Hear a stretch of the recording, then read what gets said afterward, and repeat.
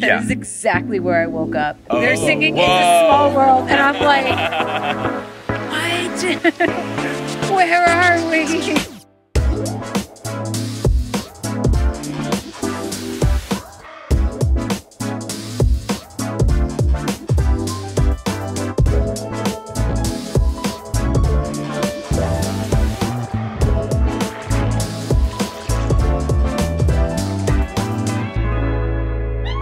Texas, what is good?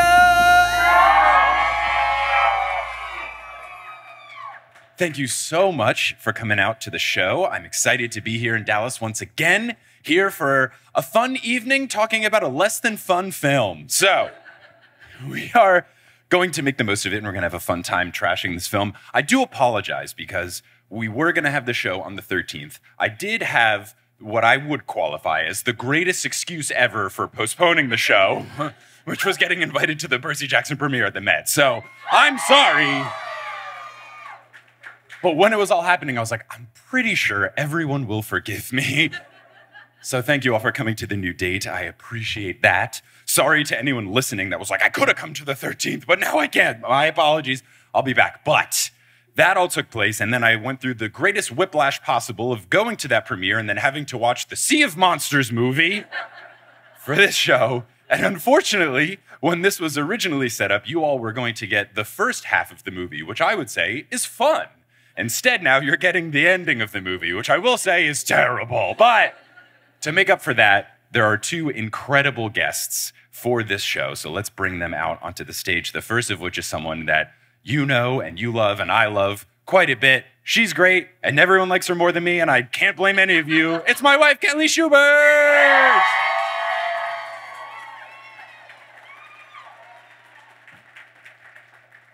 Hello, hello. Hello, hello. How's it going? Good? Good. Good. Short, sweet, to the point. Well, let's bring on our second guest, someone who is local to the Dallas area, someone that I have known my entire life, and I'm a big fan of as well. Please make some noise for my sister, Meghan Fruehauf!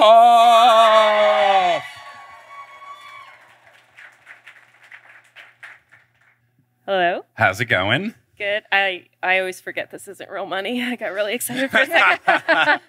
It's just pretend.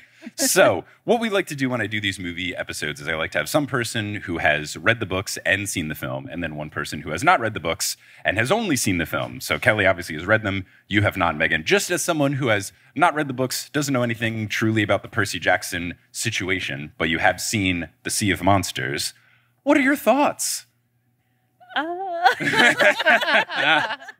I can't say it gets me excited to read the books. Well, what I will say is the books are the exact opposite of the film. So because you didn't enjoy the film, I believe your text message to me this morning was that ... was ... a movie. Wow, ... that movie ... was a movie is the exact text. I think you should be excited about the books because they are the antithesis of this film. And the TV show as well is also the complete opposite of this. So I will give it a shot. Please do, please do. But let's talk about this interesting movie. So where we last left our discussion about it, we got to the point in the film where they are in the Sea of Monsters and they've gotten off of the yacht and all that kind of stuff.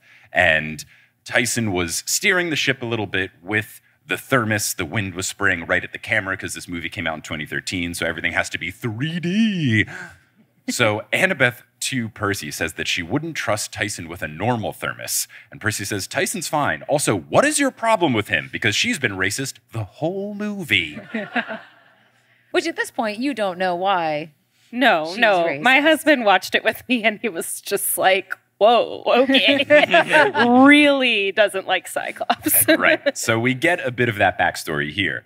Annabelle, through flashbacks, shows us that she doesn't like Cyclopes because some Cyclopes killed Thalia. In the beginning, they were vague monsters, and now we learn, oh, they're Cyclopes. I mean, I feel like she should have led with that. Like, it's so upon simple. first meeting of the half-brother, like, oh my gosh, you can't talk to them. They killed our friend. It's wild that she, rather than, I guess because the movie was trying to make it suspenseful, but rather than tell all of her friends the reason why she didn't want Tyson to go on the quest, she just says vague things about Cyclopes being vicious and stuff, rather than being like, cite an example. Remember our friend Thali that we're all sad about in this movie, even though she wasn't in the first movie at all? Remember that friend? We're so sad about her. She died from a Cyclops, and then maybe it would have more made sense, but she's like, no, I'm going to wait for a dramatic portion in the film, and that's when, through the medium of flashbacks, we will show you, rather than say it directly. And just a bunch of passive-aggressive comments. Yeah. Like, Lots of severely. uncomfortable. Yes. I'm just going to tank the vibes so that we can have an aha moment far too far into the film. Yeah, she should have come from a place of fear. Like, I fear for my life. My friend died from one of these monsters. I know you're only a half monster, but, you know, fear. But instead it was like vague annoyance. Yeah. I don't know. It didn't add up. So did you watch the first movie before watching No, it? no. Okay.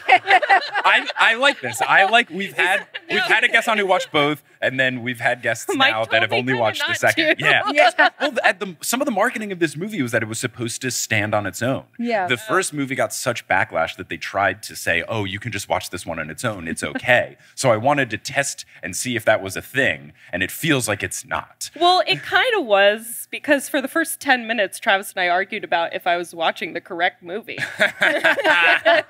He was like, this seems like it's the first one. And I was like, but it can't be. They're already at a camp. Like, doesn't he have to discover that he's the son of a god in the first one? What's funny is in Okay. the book that is a thing where the first couple of chapters you don't know, and it's a mystery, and there's some vague things of like, oh, something happened and it was near a fountain, so maybe water, and then something happens with water and you're like, okay, probably Poseidon, and then it very clearly he gets claimed. But in the movie, the first one, you just have a conversation opening with Poseidon and Zeus, and like 30 seconds into the film, they're like, your son, Percy Jackson, like just right away, just like kills any suspense. It's ridiculous. So Annabeth has these flashbacks and we get it. And Percy goes, oh, I'm sorry, I didn't know. You never told me. But Annabeth says, oh, I don't like talking about it. So instead, she will just make snarky comments for days on end. The weather then suddenly changes and the clouds get dark and ominous. Percy asks what's going on, and Annabeth says, it's the Sea of Monsters, and then looks to the camera and winks. Tyson then drops the thermos, and then they are surrounded by what looks like sharks, but it's not sharks. It's a shark lobster. No, so it's just a bunch of teeth. And Percy knows that they're not sharks, recognizes that there's something more sinister. So he tells them all to paddle as if he's not the son of Poseidon, Oh my gosh. god of the sea. It took him way too long to remember that. Yeah. And like, oh, wait, I don't need these oars. Like, Right. It does track because on the yacht a couple minutes earlier, he does spend a lot of time punching people and then only realizes, oh, right, we're surrounded by water. Yeah. So I guess that makes sense for his character in this movie. but I mean, like, bad move on Luke's part. Like, Yes. I'm Oh, going to yeah. run away from the son of Poseidon on a boat. Right. It does track for the book. In the book, it's a cruise ship instead of a yacht because it has like a full army instead of just like a gaggle of guys. Okay. And It's like it's their way of transporting the army of monsters from one place to another, rather than just like some guys on a yacht hanging out. I don't know. Yeah.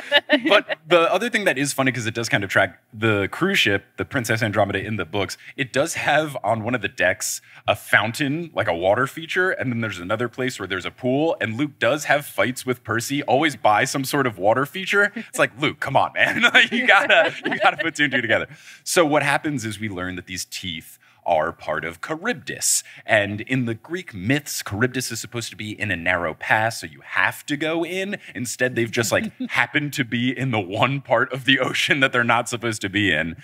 So they are getting sucked in. Percy tries to use his powers, but they don't work. And Annabeth's explanation is that the Sea of Monsters is outside of Poseidon's domain, which is nothing. That is not true at all. In the books, Percy famously uses his water powers a lot in the Sea of Monsters, and like dramatically. It's like this coming of age thing where Percy kind of uses his water powers in the first one, but he doesn't really know what's going on. And then in book 2, he really uses his water powers a lot in the Sea of Monsters. But no, in the movie, it's like, this is different water, so you can't use it. Which doesn't make any sense anyway. No. It's still water. Right. No, but it's outside of his domain. So So they get sucked inside of Charybdis. They are okay, though. They're in the stomach. Percy somehow knows that everything that gets lost in the Bermuda Triangle ends up here, even though he was not in the room when Mr. D explained this to Grover and Annabeth. But he just knows this. They've never talked about this. I'm wondering if Amelia Earhart's going to show up, but she doesn't, sadly.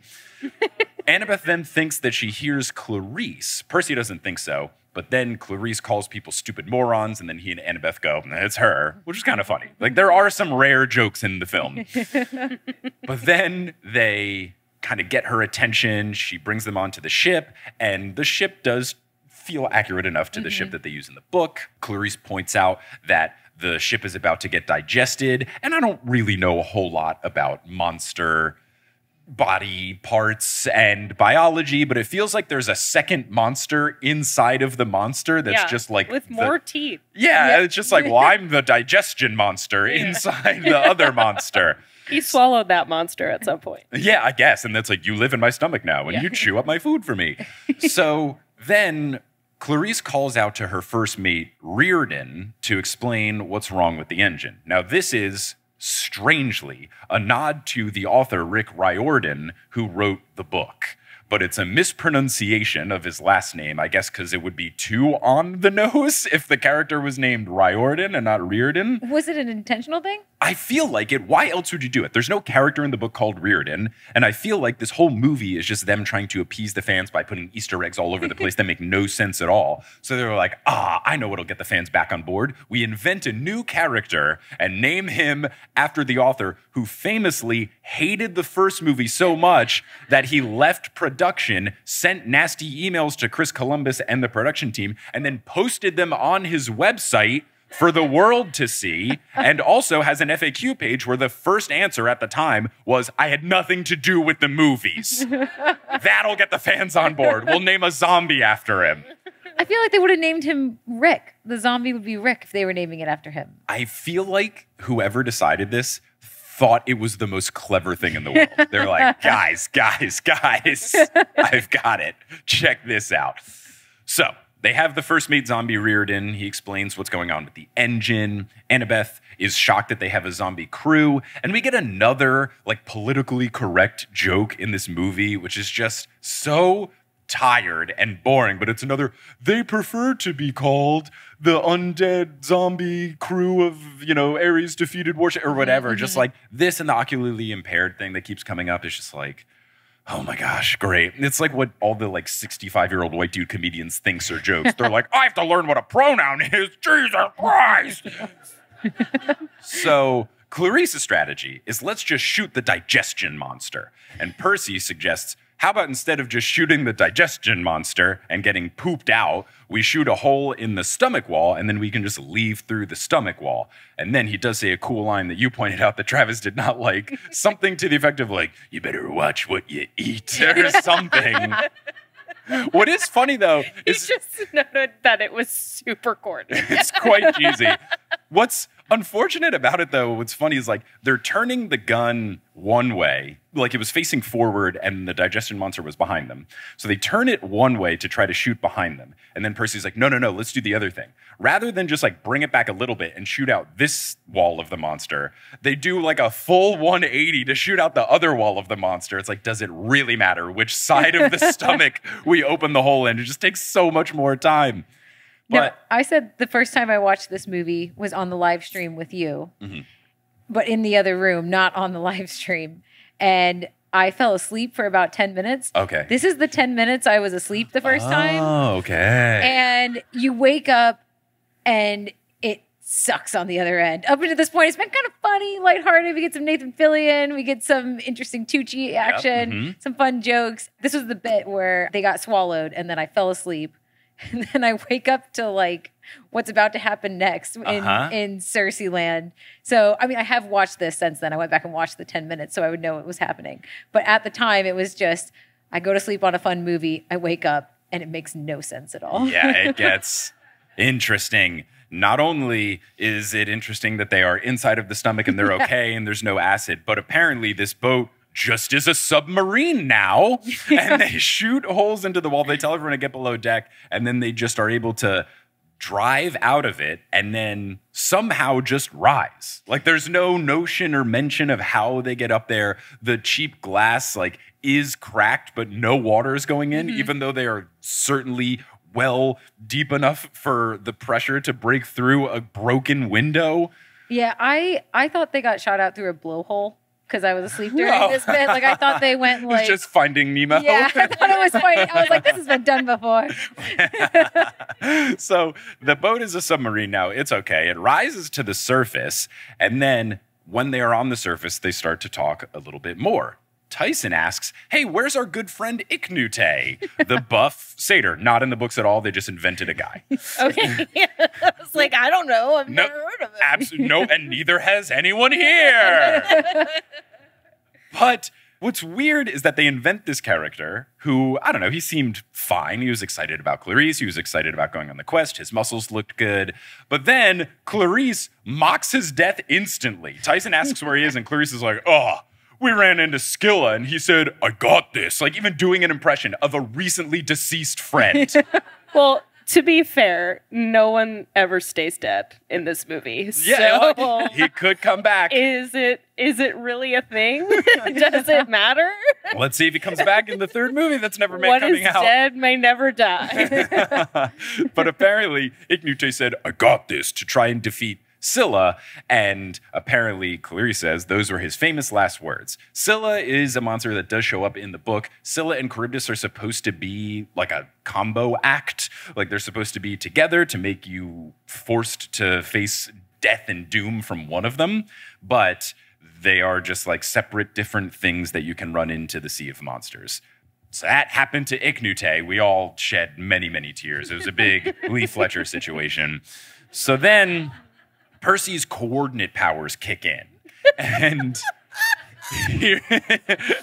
this is something that does... I mean, this is like the most unbelievable part. Like, all of a sudden he's like, oh, wait a minute, I can read latitude and longitude and perfect numerical... Like, it's just spelled out for me. Wait, these are the numbers that the weird taxi people told me about. Yeah, it gets wild. So in the book, it is a thing where the taxi people say the number, he holds their eyeball hostage, and they say the numbers, and he's trying to figure it out. And then basically along the way, he just kind of like all of a sudden recognizes, like, I know what these numbers mean. There's no thing where he can see it. He just like gets it. And he asks Annabelle, like, why do I know what the numbers mean? She's like, your dad is Poseidon. That's why you know. He's like, oh, okay. And then they use it to go to the Bermuda Triangle.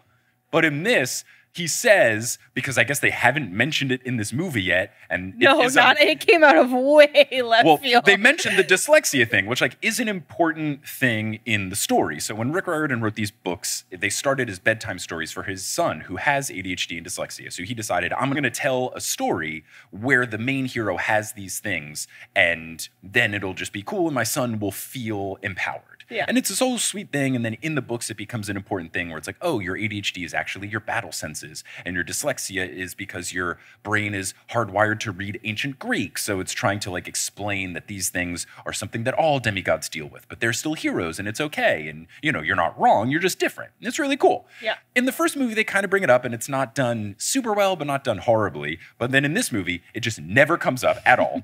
The ADHD and the dyslexia aren't mentioned, except for this one almost throwaway line where Percy can just see all the latitude and longitude, and he's like, it's kind of like my dyslexia, but instead, I know where we are in the ocean. Like, okay. Completely unrelated. And also, not to nitpick too much, but those latitude and longitude lines are way too close together. They are so close together. So he has this magical power, but when you think this is already wild enough, somehow the Grey sisters, the evil cab drivers, know that he knows, as if they have an empathy link brain connection together. How do they know that he knows? This was the most surprising thing to me out of anything. Really? Like, why?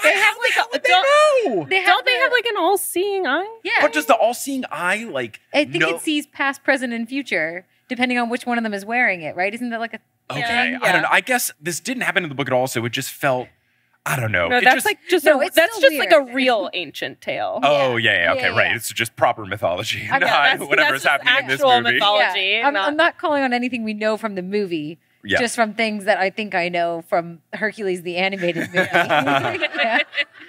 I guess in my mind, they all seeing I was like they could tune into stuff, but maybe they were just patiently. They're still driving, so they're just driving around, being like, "When's he gonna figure it out? When's he gonna figure it out? When's he gonna figure it out?" It's also a crystal ball. Yeah.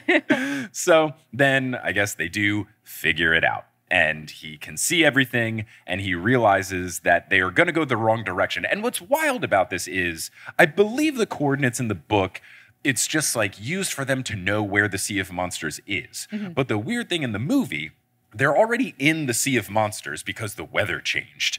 They are already inside the Sea of Monsters, but now the coordinates are pointing to Circe land. But the reason that doesn't make any sense is like they know the general direction that they need to head in. And Clarice tells them to go in one direction, and then Percy's like, no, you're not pointed that direction. We're pointed another direction. You didn't need Percy's magical powers. You just need a compass to know that you're not going southwest or whatever direction you're trying to go. Yeah. Like, he does this whole big thing, and it accomplishes nothing. It's ridiculous. She really needs a better crew. They just need one compass. And what's wild, as we'll see later in the movie, Clarice has a smartphone the whole time that never gets used. I know for a fact that there that was thing... no service. No, I was going to say, I know for a fact that thing has a compass app on it. Because that was one of the OG Apple apps when I had an iPod Touch, because I didn't get a smartphone until my senior year of college. I knew that that would have been... Oh, God, ridiculous. So... One more thing about her crew. Please. I could go on forever. Just to keep going back to this. They're in a Confederate warship, right? Did I get you to watch the wonderful 2010 Sahara movie with me starring Matthew McConaughey? Everything except for the word wonderful was correct. Wonderful movie, Sahara. I believe it has like a 13 on Rotten that Tomatoes. Movie is like, great. It's not. That movie is awesome. I promise it's not. But the whole time they're searching for a Confederate warship. Correct. That disappeared because it like went kind of underwater. And I was thinking when you were just like... a submarine? It kind of became like semi-submarine. They were not invented yet. So No. I think that like it could survive under conditions like that, according to Sahara According and Matthew to McConaughey. the reputable Yeah. source material of Sahara It starring also Matthew ended up in the McConaughey. Sahara Desert by accident. Right. Not sure Famously, how lots of accurate. water in that general area. Well, it dried up. That's how it ended up there. Oh, yeah. That's where all the treasure was. Except Right. there's no, it's a great movie. Everybody should go It's see it. not. It's I can't fun. unrecommend it enough. I would love one of those multiverse, like when the Super Carlin Bros do the thing where they're like, every single Pixar movie is linked. If you look at all these things, I would love one that's like Sahara and Percy Jackson, They are. Sea of Monsters actually exist in the same universe. Welcome to my podcast, the Matthew McConaughey Percy Jackson story. There's one episode and it's just about this. Exactly. So they change course. Reardon, after being instructed to change course, says, aye, and then looks at Tyson and goes, sorry, because we really have to drive home that he is, in fact, a Cyclops. I didn't get that joke at all when he said it. I didn't realize he was making fun of him. I don't think No, he not is. he meaning said to? I twice, and he's like, oh, you only oops, I got only one of knew- those. Okay, sorry about that, but... It's terrible. It's terrible. It's so ridiculous. Annabeth then looks longingly at the withering branch that she still has wrapped up in her jacket like it's the photo from Back to the Future. And it's saying how good things are going on the quest, which is not good, even though it's just not connected to a tree. That's why it's not looking good. But she looks wistfully as the really bad CGI, the needles just kind of fade off into the distance. And like, some of the CGI in this movie is fine. Some of it is bad. Was it so hard to get like a real pine branch and just like, I don't know, loosely, I feel like you could have done this with a you physical could've. prop Yeah. and then just like somehow attach things loosely and then just hit it with like a blow dryer. I don't know. I feel like it wouldn't have been, surely it would have been more time and effort and money for the CGI team to make this whole thing than it would be for her just to like hold a stick and then blow some twigs. It's kind of like she's walking around with her friend's lock of hair or fingernail in her pocket or something. It's weird. It's so gross. It's so gross. So they change course and now they arrive at Circe Land. Now, Circe Land, Megan, don't worry, not a thing in the books. Not a thing. Are you You familiar? mean there's not an amusement park that they just like are like, oh, this looks like it hasn't operated in a long time, but let's go on this roller coaster together. Yeah. This seems like a good idea.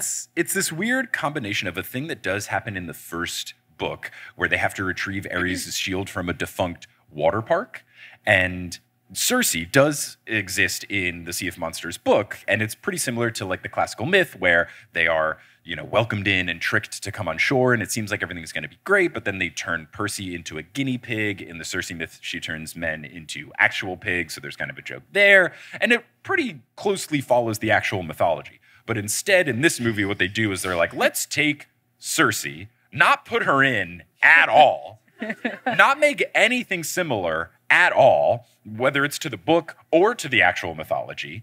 Let's combine it with the water park from the first book, a scene that we didn't have in the first movie, but the fans really want Waterland to show up. So let's combine Circe with Waterland to make Circeland.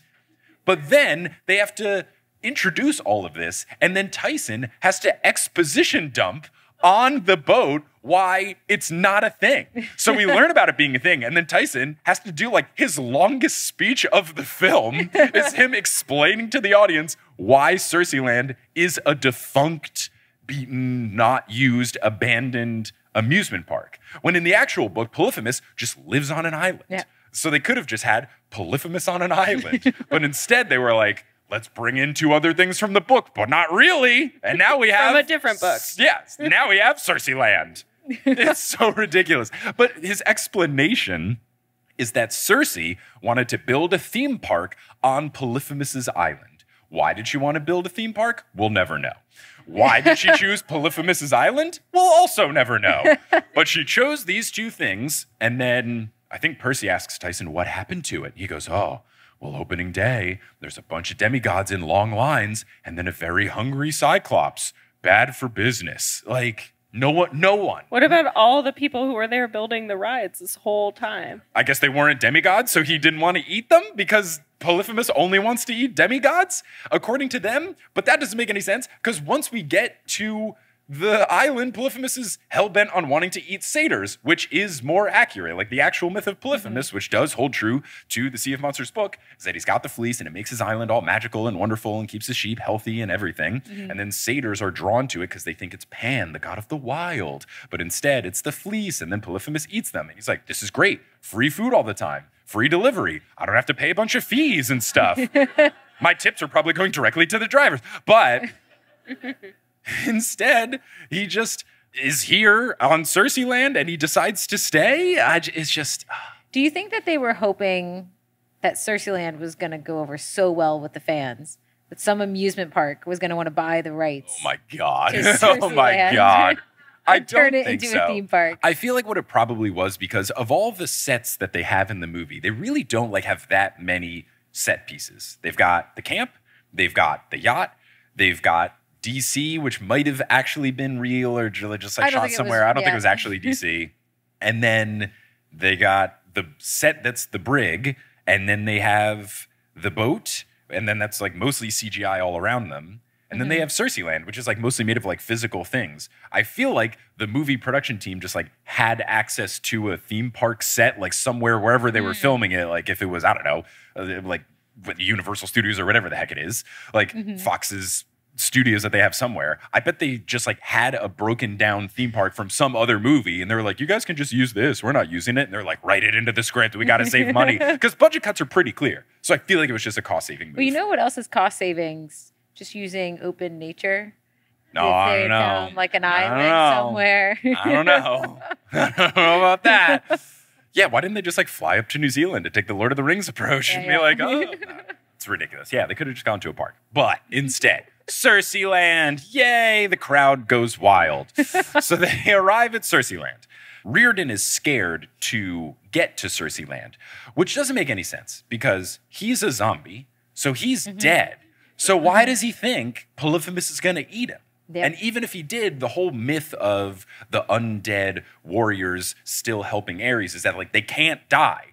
So they keep helping Ares when he needs missions and stuff. So what is he afraid of? Yeah. I don't know. Okay. So Clarice still wants to move forward, doesn't care if Reardon is scared. So they get to Circe land, and they're not really sure where Polyphemus is. But then, as they're going around, Percy sees the Plummet of Death ride, and he's like, that's gotta be where he is. And I kind of side with Clarice, who's like, I don't know why he would be there. Like, it's not anything particularly Cyclops-ish, but then they hear a really loud yell coming from inside. So then they're like, okay, let's go on in. So they decide to go in. They get on the ride, which somehow still operates. That's the most shocking part. Yeah. And that they were just like, oh yeah, let's just get on it. Yeah. Like, it looks fine. Yes, and it's strange because like the way it goes, and it could be, you could say like, oh, it was just moving, it wasn't like electronically powered, but I do think some of the lights on the inside were on, so I don't know if like the track could have been missing. Like, right. it's like a total roll of the dice here. Yeah, and it's not just a track like a kids ride at Disney or something where it's just like on the ground. Like this track goes over caverns. We see later like there's a huge drop that it goes over, and they're just like completely trusting that this defunct, abandoned ride is going to be totally fine and nothing's going to break. Like it feels like, yeah, you can go along the tracks, but why would you get in and then harness yourself in? How do you know you're going to be able to unharness yourselves? It's the Gringotts scene. Yeah, That's what this is. It's the Gringotts scene part 2. They're like, that worked. Let's do it again. Did you catch that this movie was directed by the same guy who directed the first 2 Harry Potter movies? Well, I just heard you say it, that it was Christopher Columbus. So what was directed first? Oh, Harry Potter. Yeah. Okay. So the Harry Potter movies started coming out like in the early mid-2000s, and then these were like 2010 and 2013. Mm-hmm. So the first one, there's like tons of Harry Potter bleed over where it just feels exceedingly like he was just doing the same stuff. Mm-hmm. Yeah. And then this one, there's still some things where it's like, the taxi cab is just the night bus combined with the Ford Anglia. Yeah. Sure. And then this is Gringotts. Yeah. But he didn't do the night bus. No, but I'm sure he saw it and was like, "Oh man, that was pretty cool." Yeah, he's like, "Oh, I should have done that. I should have put that one in the second. What was I doing?" I think he's like, "That worked out so well. Let's try it again." I feel like the first 2 Harry Potter movies are the corniest, but I mean they're younger, right? But they're fine. Like this is a downgrade from that. Oh, and it's later in his career. Oh, it's a huge downgrade. And what's wild is the complaint that some people have that I said when I was talking about it on Potterless is like the first 2 Harry Potter movies are almost like too true to the book. Like they're just like really doing everything beat for beat, and it feels like a bit stale at times. And then on the flip side, Chris Columbus in these movies is like, what if I just like hit up some Chris Columbus originals, baby? Like let's just So they get in the ride. It somehow still moves. Annabeth and Percy sing It's a Small World while they're on it, which is like, it's kind of funny. I feel like Disney's going to carry that over, though. It might be the only thing that they keep. Yeah. We'll have to see if they get on a ride. But yeah, I mean, in the TV show, they are going to go to Waterworld. We'll see if they make any sort of Disney reference now that it is a Disney That would be show. more accurate Yes. since it's actually a water ride anyway. Yeah, that's true. We'll see. Tune in to episode 5. So I had blocked that out. That is exactly where I woke up. Oh, they're singing It's a Small World. And I'm like, what? Where are we? It is. What's interesting about it is that it is a funny joke, but because Percy and Annabelle, I mean, like, it's fine. Like, it's kind of funny. It's a thing, like, Percy in the books is often cracking jokes, which does not happen in the film. But he's, like, cracking jokes left and right. And some of them are funny, and some of them are duds. And I think that's part of the joy of him being a teenage boy. Mm-hmm. He's younger in the books as well. Like, he's supposed to be 12 to 16 over the course of the books. Okay. So not every joke he has is good. He tries to like taunt the monsters he's fighting, and sometimes it's good and sometimes it's not funny at all. I like him doing this sort of joke, but because him and Annabeth are so exceedingly unfunny in this movie and in the previous movie, when they told a joke, I was so like taken aback. I was like, this doesn't feel accurate to the Percy and Annabeth that have been established in this film. Like, these characters are not funny. Why are they making a joke? Well, I don't think Annabeth would have sung with Percy. No, Book Annabeth would not have, for sure. Percy would have been singing, and Book Annabeth would have looked over him with a real quizzical kind of look. Right. And she would not have joined in. That was the bit that I was just like, you've taken every bit of Annabeth out of this character. Mm-hmm. You just turned her into whoever she's talking to at the moment. That is true. I think you're right. Annabeth doesn't have any personality. It's just, who is she talking to? That's how she acts. And it's like, oh, Percy? Vaguely like him, I guess. Clarice, don't like her. Tyson, racism. Like, it's just, That's what it is. She's like a ditto that just like changes based on whoever she's talking to. And she just gives Luke confused looks. Yeah. Well, because that's another thing that they failed to my establish gosh. in the first movie. Annabeth and Luke are supposed to have this big backstory, and you kind of see that in the intro. Like, they went into camp together. They're supposed to have, like, this very complicated relationship. And it's just, like, not touched upon at all in the first movie. And then in this one, they're like, oh, we got to kind of bring this in. Let's have Luke hit on her. That'll do it, right? That was weird because he was like, hey, cousin, Yep. looking good. And I'm like, Yep. what? Is this Yep. Game of Thrones? Uh-huh. Like, where are we? Yeah. And me and Meghan don't have any first cousins, but we still know that's weird. weird. We don't have to have them to know. You don't go, hey, cousin, what's up? At least not back to back. Like, come on. Have a couple lines in between so we forget your cousin. Right, exactly. So they sing It's a Small World. I did want to ask you, Meghan, I'm glad you're the guest. The stars often align when I have guests on the show. You famously, as our parents will often tell embarrassing stories about us, as they are wont to do, you went on It's a Small World, I believe, 17 times in a row on one of your Disney trips? That's the story I've been told. How did you feel when there was a It's a Small World reference? Were you excited to see your favorite ride be mentioned?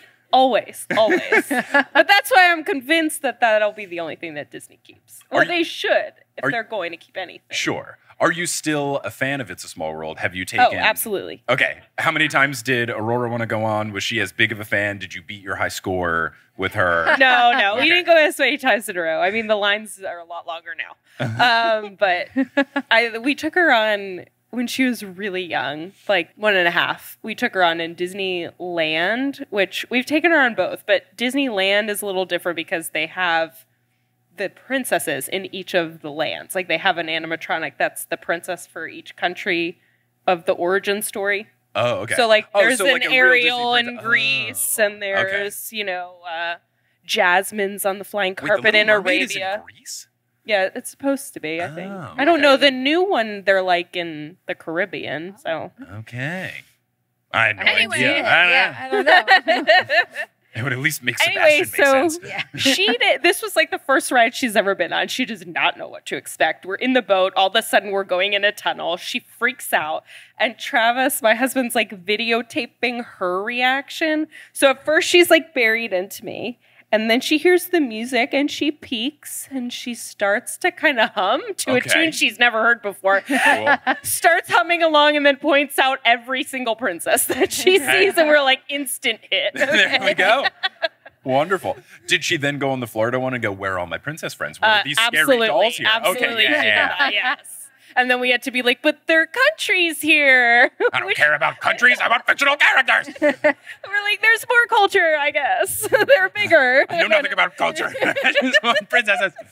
So they're singing It's a Small World. They're going through. And then they come upon Polyphemus in his lair. And they try to sneak up on Polyphemus, who is raging at Grover that it's been 2 whole days since a satyr came. And Grover is in kind of the same getup from the book. So in the book, it's so different. But one of the things that is similar, at least, is that Grover is captured by Polyphemus. But the way that Grover tricks Polyphemus into not eating him is that Grover is pretending to be his bride. And he's wearing a wedding dress the whole time and speaking in a high-pitched voice.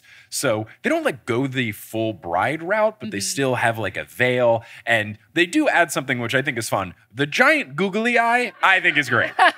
I'm here for the giant googly eye. I don't remember. In the book, was Grover pretending to be a Cyclops? Or was he? Okay, he was pretending to be like his Cyclops bride. And then the thing, and they never explain this at all, but Polyphemus is the same Polyphemus from the Odyssey, right? It's that the Odyssey where, he got poked in the eye with the whole I'm nobody thing. And they explain that that's the reason why he has bad eyesight. But in the movie, you're just supposed to like take it at face value when they show you his eyes and he's like, oh, I can't really see. And then he's like, I'm so hungry. My eyesight's getting worse. They don't explain. That's it. It's like, okay. So if he eats, well, then he realized that Grover is not a That's Cyclops. the first thing to go when you're hungry. Your eyesight. Yeah. For me, it's my chipper attitude. I'm just like, where's food? Give me food. But I do like the giant googly eye. Then Polyphemus leaves for some reason, and our team kind of calls over Grover. As they bring him over, Grover kind of explains like, oh, he thinks I'm some sort of like Cyclops maiden or something, and that's supposed to explain the getup and the high-pitched voice and all that kind of stuff. This is the point where Clarice takes out her smartphone and takes a photo of Grover with the flash on, come on, but takes a photo of him. It's like, what? Smartphones are not supposed to be a thing in the Percy Jackson world at all, because I think it's a great just excuse so that they don't use phones and all the books are like 5 pages long, because it's like, we called for help, the end. Yeah. The explanation in the book is that if you use your cell phones, monsters can detect you more easily. And it's one of those things that's like, okay, fine, sure, yeah. Like, John Wick suit's bulletproof. Okay, yeah, sure, fine, cool. Let's roll with it. Like, yeah, it makes for a better movie. It makes for a better book. But she just has a phone. They've never used the phone. They never mentioned phones. There's no phones in the first movie. There's no phones at all here. And then she has it just to take a picture of him?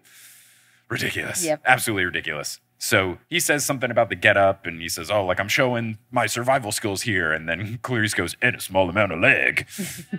So then Polyphemus says that he had to eat his own sheep. In the book, does he? He doesn't eat his own sheep, right? He doesn't eat his own sheep. Right. No. He just like cares for the sheep, and they are like demon flesh-eating sheep. Yeah. But he like cares about them, and they're like his pets. So it's super weird that in this movie they've just decided that he has to eat his own sheep. I just don't. They didn't have a budget for an animal department, so they couldn't get the sheep in. Right. But it's just one of those things where it's like, you don't need to include this line in the movie. So why would you do it just to make any fan, like, I'm sure you watching, you didn't get bothered by it. Like, wait a second, I know the Polyphemus myth. But like, if you're trying to do this reference, all you're going to do is make a fan who knows what actually happened more upset. So like, why add this into the movie?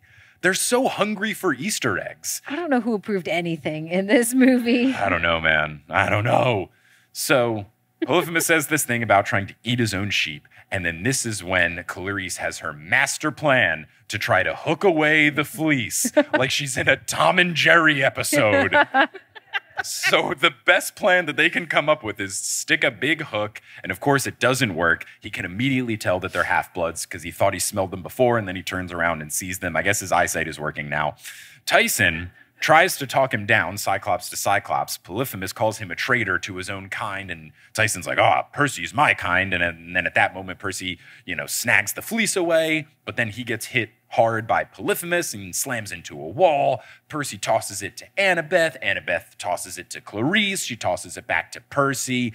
Then Grover, I guess to distract Polyphemus, runs out and then rips off all of his disguises and says, I quit. And then Polyphemus goes, wait, you're a dude? That explains a lot, which I guess is a joke. And then our team escapes, and they are able to get Polyphemus stuck behind a rock, which doesn't seem to make too much sense because on the other end of the rock, they're just like in the open air. So Polyphemus could have just like gone around, right? Unless this is the only entrance. I'm not sure of the exact layout. I don't know the floor plan of the cave, but it feels like he didn't have to stay where he was. He needs to go back up through the ride. To get I guess. Yeah. Do you think he rode that down? I don't know.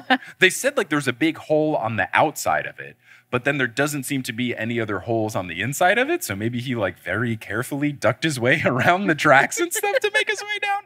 I don't know. But they get him stuck behind a rock. And then when they think the coast is clear and everything is safe, they come upon Luke and the Demi-Titans waiting for them. Dun, dun, dun. And that's where we'll take a break for intermission. Wah! So let's all say goodbye to the podcast people as they hear the sea of sponsors mid-roll breaks. So let's all say goodbye, podcast people.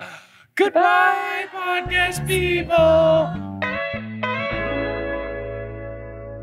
Hello and welcome to the Sea of Sponsors, the final Sea of Sponsors until season 2 happens. What a time. But this is technically North Carolina edition. I'm recording this before I leave for tour, but the episode will be live on Monday and I will still be in North Carolina before I fly home. But I do want to thank anyone who came to the sold out Raleigh show and the very well attended Charlotte show, and anyone who watched the stream, which you can still watch. So we streamed last night's live show where where we kicked off our coverage of Heroes of Olympus, doing the first 2 chapters with Michael Hollis.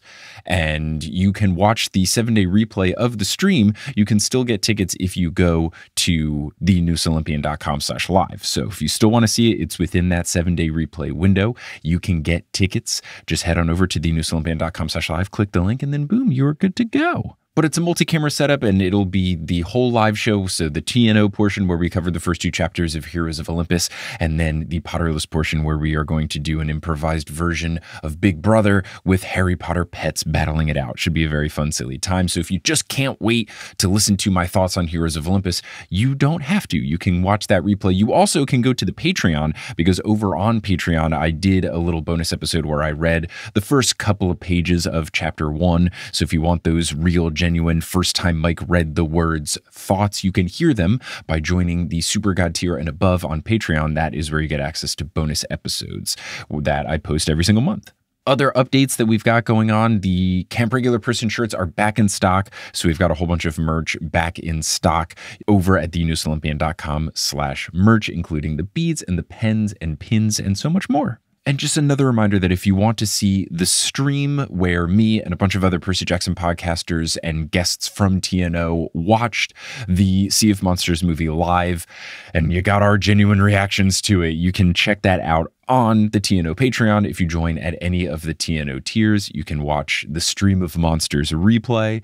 And speaking of the Patreon, I want to give a shout out to the folks who have joined most recently. So shout out to our newest Ultra God tier patron, Finlay McLeod. Shout out to our newest Super God tier patron, Summer Medema. Shout out to our newest God tier patrons, Emma Sprite, Nathan Shiflett, Amy, and Samantha. And shout out to our newest Demigod tier patrons, Jordan, Sonia Ray, Cytosine, Rika, Emily, Eleanor Davis, and Brianna. And shout out to Sarah Elise Arnson, who upgraded their pledge. Thank you all so much for your support. May Hermes bless you that whenever you are flying, you actually have your boarding pass ready to go whenever it needs to be scanned, and you don't have to do the whole like, oh wait, it was just my phone, I'm so sorry. Blah, blah, blah. He's the God of travelers. Hopefully he can help you out. Now, if you're all caught up on the News Olympian and you're looking for a new podcast to listen to, you are in luck, because I think you will like some of the other shows that I make. I'm an independent podcast boy. I make a whole bunch of other podcasts, and I think you will enjoy them. And one of the ones I think you might enjoy is Potterless. Potterless was my main foray into podcasting I did before the News Olympian. It was a similar concept where I hadn't read the books before, but it was about the Harry Potter books instead of the Percy Jackson books.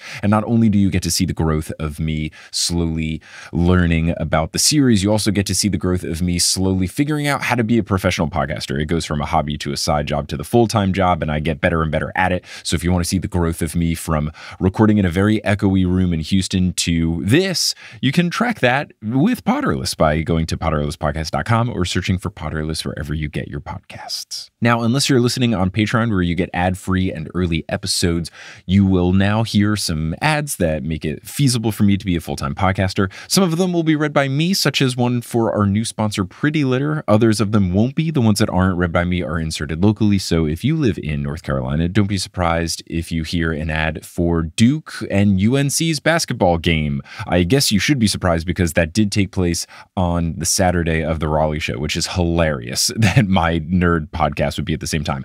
But maybe you'll hear an ad about a local university in North Carolina. But once those ads are complete, we'll get back to this episode of The Newest Olympian. Hope you all had a very good intermission. I missed you all so dearly. Let's talk about the climax of the film. So, we have our team meeting up with Luke, and Luke demands that they hand the fleece over to him. Percy respectfully declines. So then Luke pulls out his trademark weapon that we all know and love, and he's been using throughout the whole series, and it's very sentimental. His gatling crossbow. Luke has a sword that he actually uses in the books called Backbiter, and it's part metal and part celestial bronze, so it can attack humans and mythical creatures. And it's this whole thing, and it's evil, and it's actually important. But no, he just has like a fancy, like Nerf gun looking crossbow in this movie. So he decides to fire that at Percy, and Tyson jumps in front of Percy to take the dart in the chest. He turns to Percy and says, "You do it for me," which is a lie. And then Total lie. He falls very, very, very, very, very deep into some water. And then Annabelle sheds a single tear. Which is like a big moment for her. I mean, the growth from like 10 minutes ago to now. She does explain later on why she had this rush of emotion, so we'll get to that, but I was absolutely flabbergasted when I saw this. Luke then gets our whole team tied up, not very securely. Like, they're tied up, but it looks quite loose and not very binding. But that's, like, on brand for any villain tying anyone up, I feel like. So he has them all tied up. The Manticore is snarling at them, and Luke says, "Down, boy," which is funny because in the books, the Manticore is like a guy that can turn into the monster. So it's just weird that in this movie, it's just a dog.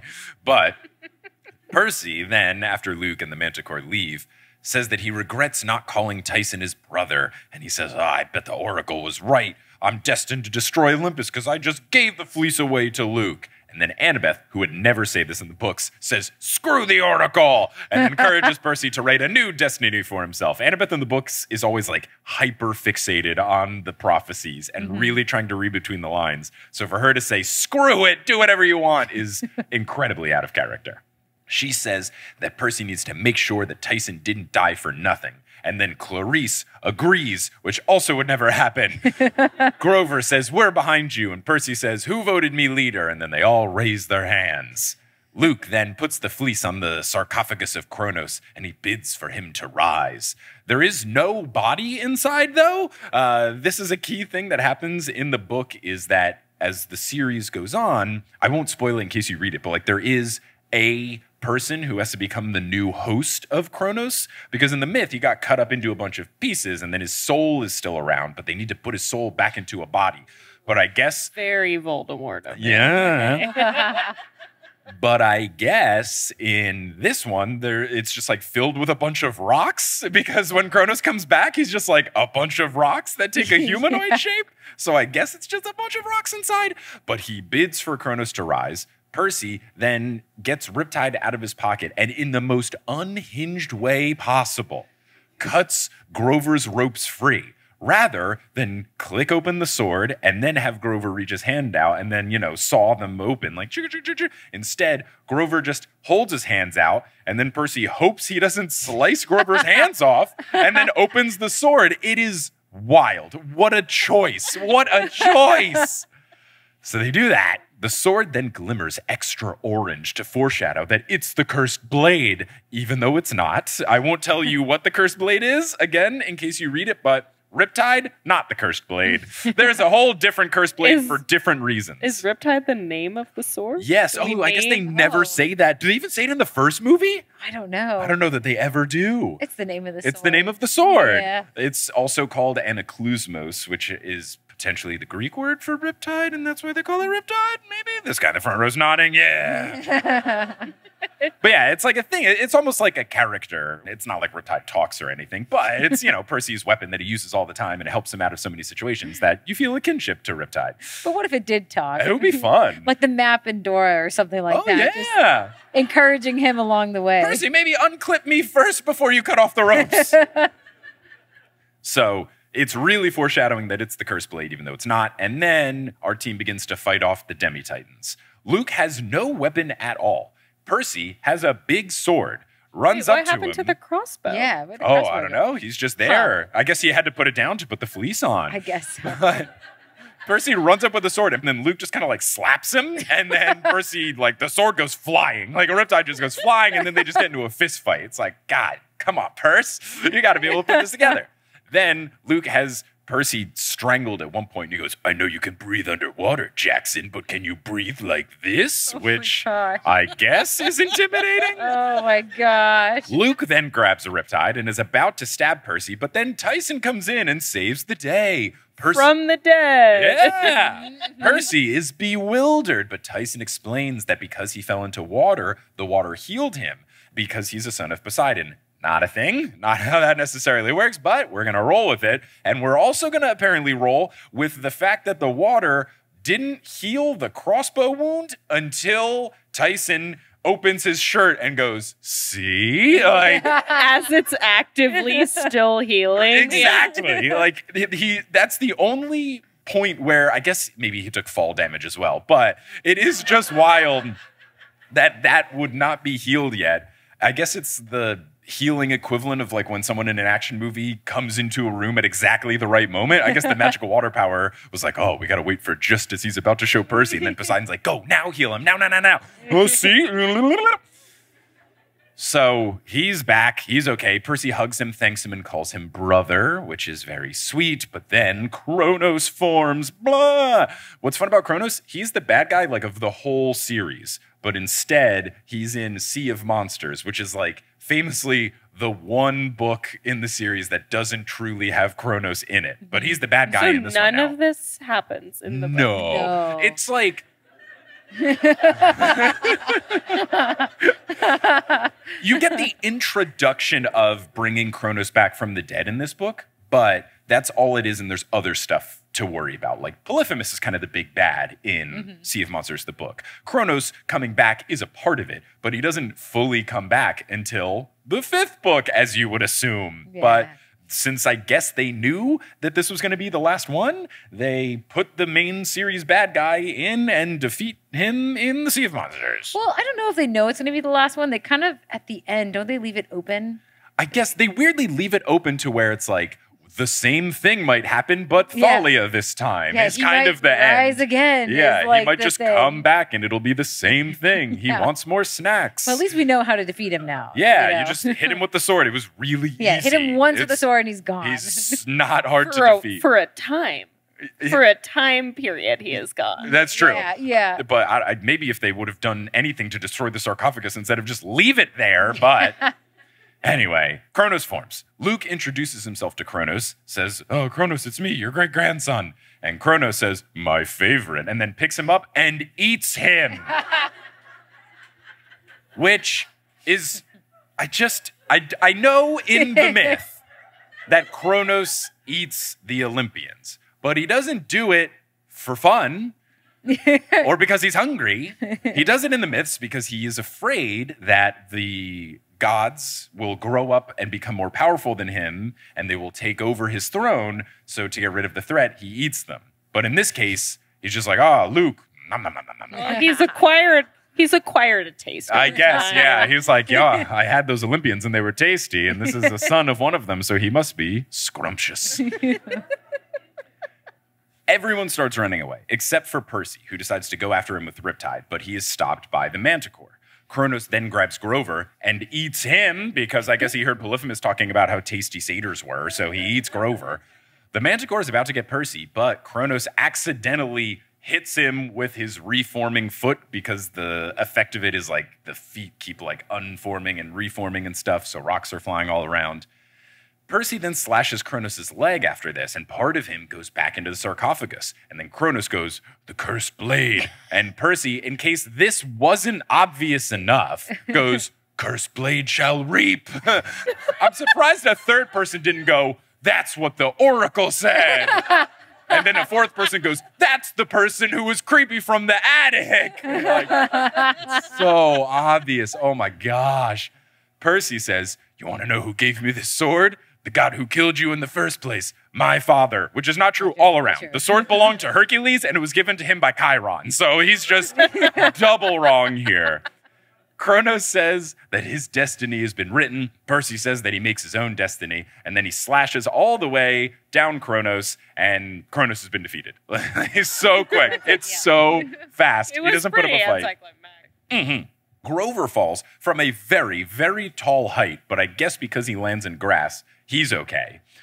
Luke falls from a similarly tall height, but he falls through and breaks through a tarp and then lands in Polyphemus's lair. And he's already been eaten. Yeah, but I guess it's like the monster Charybdis in the Sea of Monsters, where monsters just don't digest what they eat. You just kind of get to hang out in the stomach, which... Again, if you're doing this because of the mythology, you're like, oh, well, he ate the Olympians and then Zeus escaped. They only stayed alive. But he never ate Zeus. When he ate the other Olympians, yeah.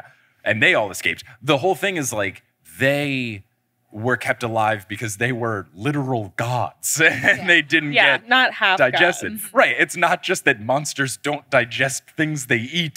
So yeah, Luke is fine. But then because he falls into Polyphemus's pit, I guess it's implied that Polyphemus will eat him, but we don't actually see his death in case they make a third movie. And then they're like, well, let's make Luke the bad guy again. Because at the end of the first movie, they just make Luke the bad guy in the first movie. Well, I picked up on that because like the first time we meet him, I assumed he fake died in the first movie because the first time we meet him, he's like, next time you drown someone, make sure they can't swim. Right, and it's exactly. like, well, I don't know if that's how drowning works, but okay. Yeah, it's ridiculous. But what's wild about it is that like Luke is not really the main big bad in the first one. He's not really the main big bad in the second one. But this film franchise has decided to make him the main big bad twice in a row and then kind of kill him twice in a row. They didn't make the third movie, but I'm guessing in the third movie he would just be like, what's up, guys? Like, next time you give someone to get eaten by Polyphemus, make sure they're not a demigod who cannot be eaten. And then he's just back. But he is implied that he maybe could be eaten or maybe not if they're making a third movie. Kronos is now fully back in the sarcophagus. People are still running away. Percy thanks Riptide, but he says, thanks, Dad, to the sword. And then the sword hums at him because they couldn't pay anyone to be the voice actor. I think it is one of those things where, like, if you cast someone as something in a movie and then you make a sequel, you can't have someone, like, I'm sure it's like a contractual thing where they couldn't just, like, use someone else without that actor's blessing. So instead of there being any voice at all, it's just like, no, it's Poseidon. Oh, was Poseidon in the first one? Arguably too much. Like, because like what I was getting from this movie was that the half brother Tyson was the clear favorite child. Yeah, so it is supposed to, like, that's actually kind of accurate. Like in the first book, Percy is a really tough time because he never really gets to talk to Poseidon just like a little tiny bit. And then Tyson, in the beginning of the second book, seems to have more favoritism. And Percy's like, what the heck? Like, I had to go through all this effort for you to say anything to me? And now Tyson just shows up and he's getting all the preferential treatment. And that's like part of the thing. But in the first movie, they put a lot of Poseidon in the mix. He's like constantly talking to Percy through like a mental telepathy thing. And he shows up a lot and he talks to him and he's watching him and there's all these things going on. But then the second movie weirdly like does it more accurately. But if you look at what happened in the first movie, it doesn't track at all. It's very complex. It makes no sense at all. Nope. But I think they just couldn't afford the actor who played Poseidon to come back into the second movie because he was doing very well on Grey's Anatomy as Dr. Owen Hunt. But sword hums at him. Annabelle then runs up to Percy very excitedly, but then gets stabbed in the back by the manticore. She's supposed to be the smart one. I don't know how she missed this because she runs up like a good amount and then gets stabbed in the back. So in theory, she ran past the giant manticore and then got stabbed in the back by the manticore. She didn't look around. She has no peripheral vision, I assume, and she just gets stabbed in the back. She must be really hungry. I guess. Yeah, her vision is really going. So Grover and Clarice then defeat the manticore by cutting off its tail, and then it kind of withers into Nosferatu, and then becomes a gargoyle, and then crumbles? Sure. Yeah, we'll go with it. The CGI was horrendous. Percy then puts the fleece on Annabeth, trying to will her back to life. She looks super dead. Like, not doing great at all. The most convincing bit of acting that Alexandra Daddario did in this film. But then after you think all hope is lost, it actually works. Oh, wow, Yeah, resurrection story. Yeah, we loved Annabeth. She wasn't bad at all. She comes back to life and then goes, what happened? And then Grover says, don't worry about it. Why? Like, why? Why not? Why not explain it to her? Why not say, oh, you got stabbed by the manticore, but we used the fleece? He doesn't like to talk about it. I guess. It's so strange. It's so weird. It's very traumatic for him. Yeah. He's just going to make passive-aggressive comments about it for a while. That's how we communicate. To manticore's faces.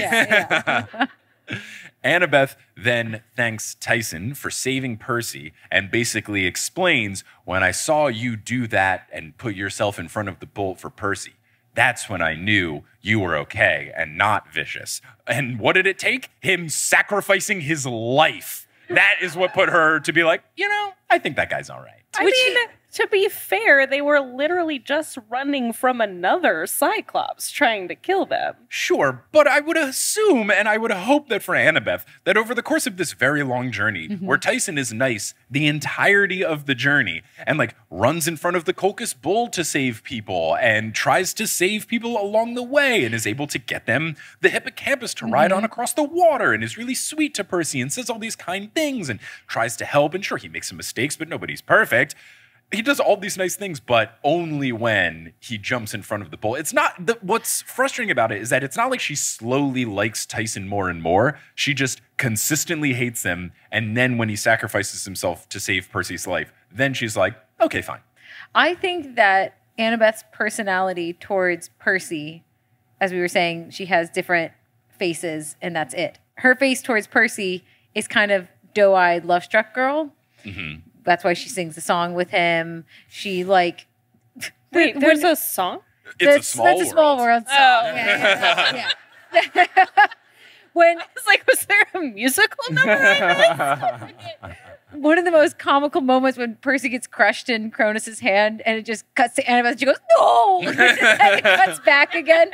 I think it's comical. She's not doing anything in the fight. Just no. She does do literally She does nothing in the nothing. fight except die. I think that she only likes Tyson because he saved Percy. Yes. Oh, 100%. All she cares about is Percy. That's it. If he had jumped in front of anybody else, she'd be like, well, that's not good enough. But, but he jumped in front of Percy, therefore now he's okay. I don't know. No, I think that tracks. I think that's valid. I think that's super valid. Is she the only one that knew that a Cyclops killed Talia? I don't think so. I think she's the only person that decided to hold a grudge against all of... No, because a lot of the other camp shoots dirty looks at Tyson. So maybe they all hate them too.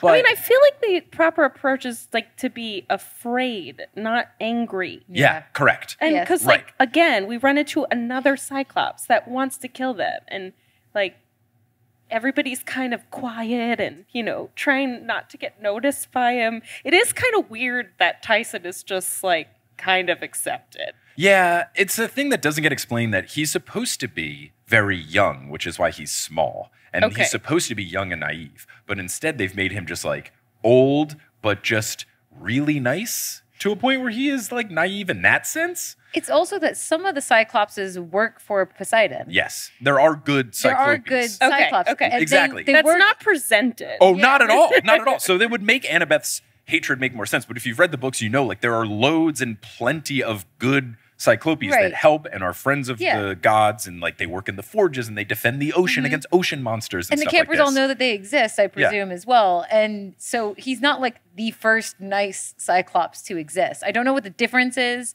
Like if some of them are born of Poseidon and some of them were born of like a long time ago. I don't think it is, because Polyphemus in the book, there's a whole thing where he talks with Percy about how they share a father. It's just some turn out evil and some turn out nice. Yeah. So it is weird that Annabeth is like, well, there were some mean Cyclopses, so I'm just going to hate all of them, especially this one who's been nice to us the whole time. Yeah. But if you save Percy, you're in her You're good super graces. cool. So then after this, Percy gives Clarice the fleece since it was her quest. And again, they just have so much more chemistry than Percy and Annabeth. They share like such a knowing look. It's like way more of a thing. Yeah. Clarice. Yeah. Yeah, they totally have a thing. Not in the book at all. No, it's like a enemies to lovers thing. Exactly. Yes. It's supposed to be that. Or, I mean, it's not not supposed to be that. It's not supposed to be that. It's not supposed to be that. I think, it reads but it like reads that. as that. Yes, they've decided it's that, but it is not supposed to be that. I was thinking we just let movie Annabeth die here, That would be good. and then Percy and Clarice get together. Yes, at the end. based on this movie, yes. Yes, based on the movie. Yeah. Gosh. So, No one dies, though. no one dies. Nah. So then, because Percy has given the fleece to Clarice, Clafleece, she then cuts mid gift of fleece. It cuts back to camp, and while Percy was saying, I think you should do the honors, Chiron is saying, I think you should do the honors, and then she places the fleece on Thalia's tree. And it does start to heal the tree, and it works, and the barrier is back. And then we cut to a celebration of sorts, where Tucci, as Mr. D, is chatting with some lady, just some woman who's here now. people are all... Which is so Tucci. It's classic Tooch. Classic Tooch. He's talking about wine and everything. So all the campers are super excited. Clarice is getting paraded around. Her and PJ, again, have a very chemistry, like, look at each other. And then Tyson and Percy share nectar. And they say everyone's favorite catchphrase that we all know and love from the books about nectar. If you haven't had, you haven't lived. Nectar in the books is like a healing potion type thing. But It made it seem like it was like absinthe or something. It's just booze. It's just, they drink it out of fancy glasses and everything. It's ridiculous. It's so silly. Percy then, to Tyson, says, you don't need these anymore, and removes the sunglasses from him dramatically. So now it's just that thing from 80s movies where it's like, girl, don't wear glasses. You're hot now. So whack. Oh, gosh. Ali Sheedy looks so much better pre-makeover in Breakfast Club. Anyway, Percy says he doesn't need them anymore. Then we have Percy having a one-on-one moment with Chiron. And Percy's like, oh, glad that whole prophecy thing is over. And Chiron's like, not so fast. We might make a third movie. He tries to say that the prophecy could be vague enough. It could be about someone else. There could be some other children, even though it had a thing explicitly where it talked about people fighting over a fleece, starting all of the things, and Percy and Luke fought over the fleece. So in theory, yes, but in practice, no. Unless you have to have Thalia fight over the fleece with Luke later. Like they have like a preamble that nullifies her being a candidate. Yeah, it's not actually the prophecy in the books either. That whole thing was new. There is like a prophecy that... Is this like actually based on a book? Or It's... As Rick Riordan himself says, he calls the movies loosely inspired by my book series, which is great. But yeah, you have like a prophecy basically for each quest, but then there's also the great prophecy, which kind of gets into the whole Kronos and Percy stuff. So what they've done in the movies, they've combined like the individual prophecy for the Fleece quest with the overarching series-long prophecy, and they just kind of smushed them together and then added in some new things and then changed mythology, as you would know, because they say that it isn't just Zeus who defeated Kronos, it was Zeus and Poseidon and Hades, which isn't true. False. Yeah. They were in the stomach. Right, correct. So, along with the three sisters. yes, correct. Okay. Yes, yeah. They don't get mentioned at all. Not at all. And incorrectly again, because they say something about the eldest god, but that's supposed to be Hestia. Anyway, Chiron is trying to say, oh no, it could be somebody else. It's not just her, maybe. Whoa, what if we make a third one? So then Grover runs up to Percy all out of breath, and he says, oh, Percy, Annabeth was guarding the tree last night, and something happened. It's sunset of the next day. What have you been doing? Why are we guarding the tree, though? I guess they're trying to make sure it still works, and like maybe they're having a guard there to make sure no one poisons it. Because in the book, what happens is they do bring in someone to guard the tree, but it's a dragon instead of just like a cast of people. I guess it's just like a new chore, like, oh, Tuesday the 12th, Annabeth, go watch the tree. But I think that they do that in the book. They are protecting the fleece so that nobody takes the fleece away. Yeah, but isn't that the point of Peleus the dragon? He's guarding the fleece. They get him before number 3 starts. But but as 2 initially. is ending, like Sure. initially they're like, we need to do something. And then at some point in 3, they get the dragon to come and do it. That's fine. My bigger concern is with last night. And they're at a party at sunset.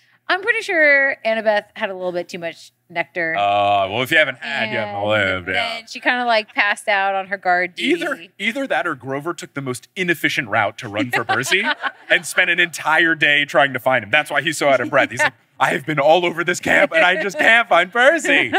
So then everybody goes to the tree. And Annabeth says, oh, the fleece was more powerful than we thought. And then Thalia, whose leather jacket and jeans also grew with her, is there and is perfectly fine. And there's the whole thing where she's like, oh, whoa. And they're like, oh, everybody quick, get her out of there. And they just move the like very bad prop moss. So like it is not roots or twigs. It's just like very light moss that you would get from like Michael's Arts and Crafts. And they're just like brush it aside. And then she's like, oh, and then Percy's like, I'm Percy Jackson, son of the sea god. Anyway, who are you? And she says, I'm Thalia, daughter of Zeus. And then we get a voiceover from Percy where he goes, another living child of the eldest gods.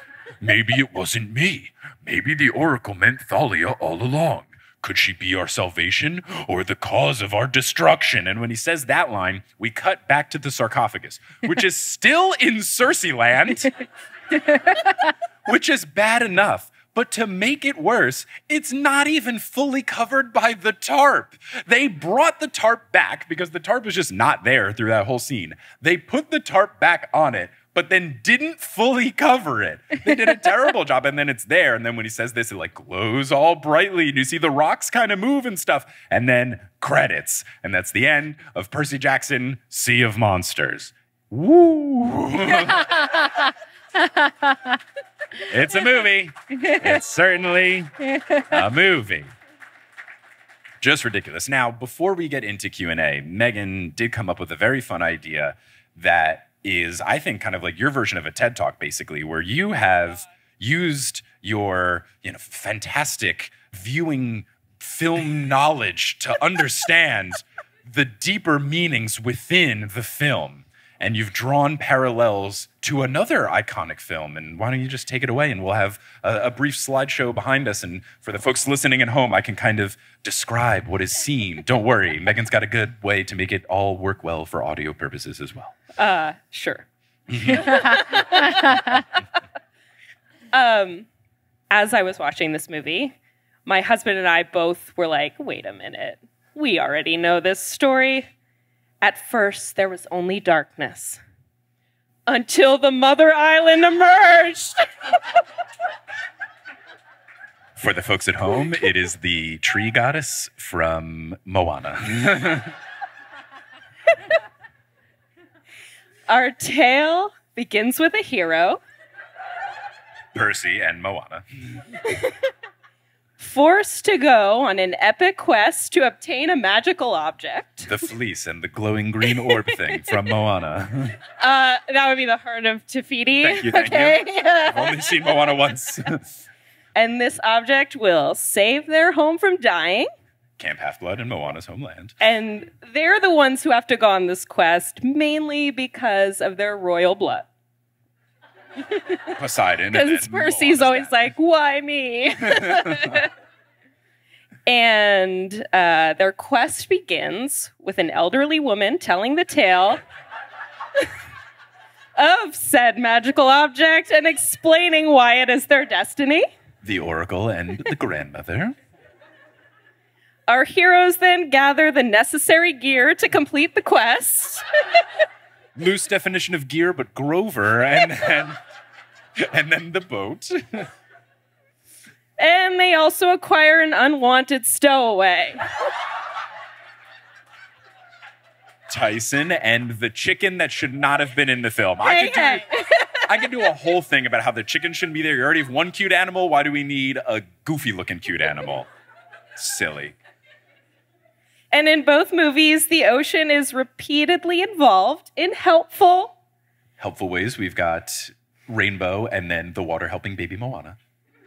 and also massively unhelpful ways. The Sea of Monsters and then the scary ocean times for Moana.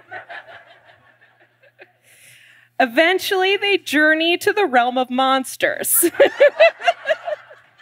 Charybdis and then Jermaine Clement. Where they either almost or definitely get eaten.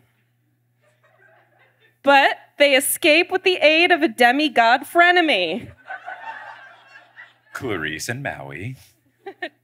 A magical weapon is heavily involved throughout the series. Riptide, specifically Riptide from the second movie where they added a trident onto it, and Maui's hook. Eventually, they run into pirates. I think a clip from the graphic novel of Percy Jackson, which is fun because the Princess Andromeda is actually a cruise ship and not a yacht, and then the evil pirates from Moana. And they almost or definitely do get killed by a lava monster. Now we have Kronos and the lava monster who do have the exact same eye and mouth shape. It is alarmingly similar. But in the end, they are able to save the day with the previously mentioned magical object. And in one of these stories, everyone dead is reincarnated at some point, or multiple points, or reincarnated as a plant and then returned to their original half-blood demigod form. That is Meghan's TED Talk. It's well done. It's really well done. Knocked it out of the park. So that is the end of our discussion of Percy Jackson, Sea of Monsters. That is the end of this episode for now. If you're listening at home, we'll have a quick break and then we'll get into the Q&A. But if you're here live, let's get into the Q&A, shall we? Hey, it's Mike. Before we get into the Q&A, just got to take one more little break. Since this is a longer episode, we'll have another sponsorship segment. Just another reminder, you can watch the stream of Monsters, me and a bunch of friends watching the Percy Jackson stream by joining the Patreon at any tier, scrolling back and finding that watch party that we did of us watching the movie in my apartment. It was a fun time. And now you are going to hear some of those other ads, the locally inserted ones. And once those are complete, we'll get into the very fun Q&A from this show. And that'll be the conclusion of this episode.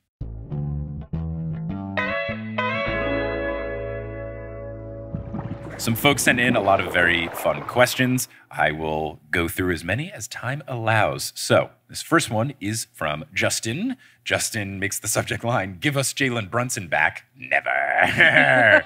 If anyone doesn't listen to Horse, the Dallas Mavericks had a player named Jalen Brunson that they underappreciated. And then the New York Knickerbockers, my favorite team, paid him what people thought at the time was too much money. But now he's very, very good at basketball and he is severely underpaid. And Mavericks fans are sad. I'm not sad. So, Justin writes, "Hey, Shubes, along with being a loyal Horseboy and TNO listener, I'm also a diehard Mavs fan. I know your ... lack of love ... for Luka Doncic. I mean, I get it, but it still hurts. But I'm curious, if Luka Doncic and Dirk Nowitzki were demigods, who do you think their godly parents would be?" So I feel like Dirk would be Apollo because he had a good like long-range game, and that feels kind of archery-esque. And then Luka, I don't know. He does like to whine a lot. Which god is the biggest Which is the whiner? god of wine? Yeah, there we go. Dionysus. Well done. Well done. Nailed it. Nailed it. Very good. All right, this I know next nothing one. about these people. Glad I could help. Yeah, you nailed it. This next one is from Becky, who was kind enough to give us blue cookies before the show. I'm very excited. And Becky also sent a list of all the ingredients in case we have any allergies. So thoughtful. Hi, Shubes, love the pod. Which holiday movie do you think would be the favorite of each of the main Percy Jackson characters? Percy, Annabeth, Grover, Nico, Thalia, and Tyson. So we can all get in on this. You didn't get to meet Nico. He shows up later, but you'll love him when you get there. Clarice likes Die Hard. Correct, yeah. Correct. That's a good choice. Tyson would like just one of the animated ones, like the Rudolph or Frosty. I feel like he would just love the sweet things like that. Thalia would pick Nightmare Before Christmas, obviously, because she's the punk rock girl. Grover? Yeah, Home Alone's a Christmas movie. Yeah. I would say Annabeth would like all the hijinks that goes into that. All the like traps and stuff. Yeah, all the traps that's that are pretty set. good. Yeah. And then we need Percy and we need Grover. I'm trying to think if there's any aquatic or nature-based Christmas movies for the two of them, or is there any Christmas movie that features a goat?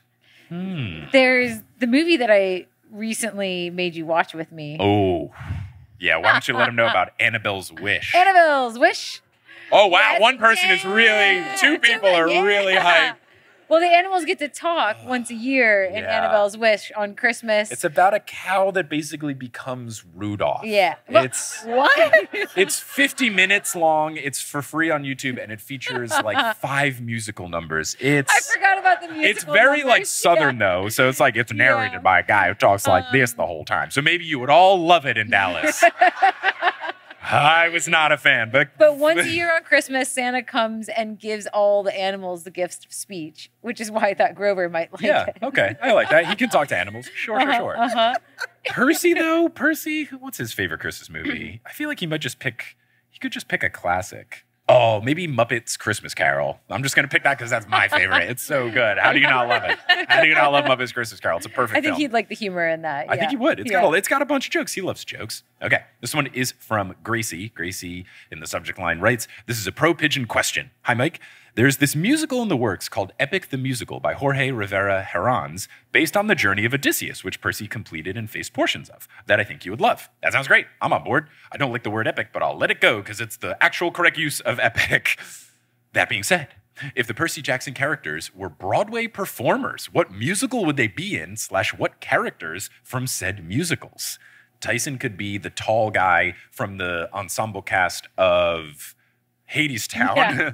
Yeah. Because there's always that one tall dude. There's always really, a tall, really ripped dude. Yeah, that could be Tyson because he's supposed to be taller.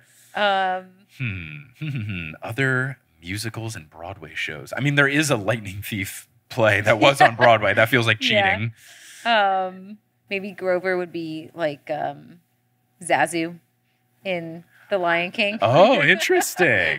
Okay. I could see Nico being something from like more of a like Sweeney Todd or something, because more of like a darker play. Like I could see him doing something like that. Thalia. Oh, they did a Green Day musical, right? Thalia could be in the American Idiot one. That feels right up her alley. Yeah, that'd be my pick for sure. Okay, this next one is from Sarah. Sarah made the subject line, I came to 2 Texas shows. That's cool. Anyone else come to any of the other shows? Nice. All right. Are you Sarah? All right, more than just Sarah. Woo-hoo! Hello, Mike. I was also at the Austin show and got to see you answer the best question ever by choosing every character's favorite H-E-B products. Get ready for that episode, because that question slapped. It was great. What breakfast cereal would each character eat, and which is your favorite cereal? So Specifically H-E-B cereals? I think just any. I think cereals. We can go beyond H-E-B. But I guess what's everyone's favorite breakfast cereal to start? I might pick Lucky Charms. I really do like Lucky Charms a lot. What's your favorite, Meg? I don't really eat cereal, but okay. Frosted Mini Wheats. You liked those when you were younger for sure. As far as the characters, though, I guess Percy Captain Crunch feels aquatic enough. Sure.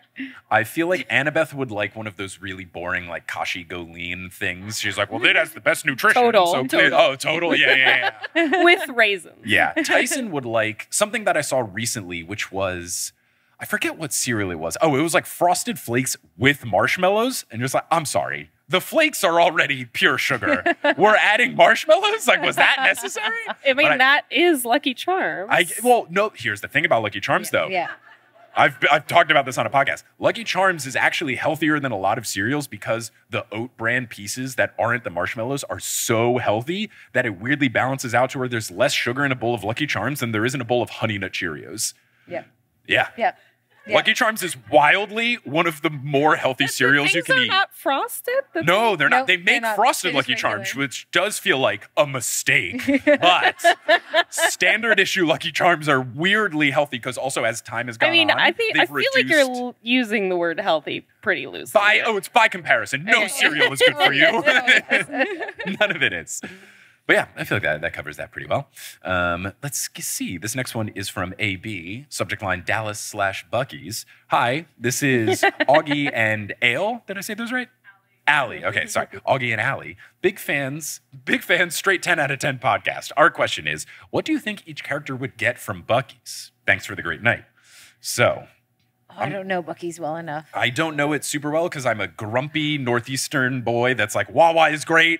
It's Bucky's, but it's every 5 minutes instead of every 136 miles. But it's different. It's different. As a Wawa lover, I also appreciate Bucky's, and they are different. I think, yeah. I mean, the first time Travis took me, he was like, look, you can order on this TV screen just like Wawa. And I'm like, no, it's not the same. I appreciate... They don't have pork roll, egg, and cheese. No. But they do have like a million different kinds of jerky, and they have kolaches, and they do have some good food. Other things like it's kind of like Wawa in the fact that they have their own brand of things, right? But it's also not Wawa because it has like a whole store of kitschy things that you can get. And like, Wawa, I just recently learned Wawa does have merch, and it's great. Their merch is so good. You didn't know Wawa had? I didn't know they had an online merch store. They have an online store where you can get merch, and their sweaters are so good, and they're all out of my size. I was crushed. Just go.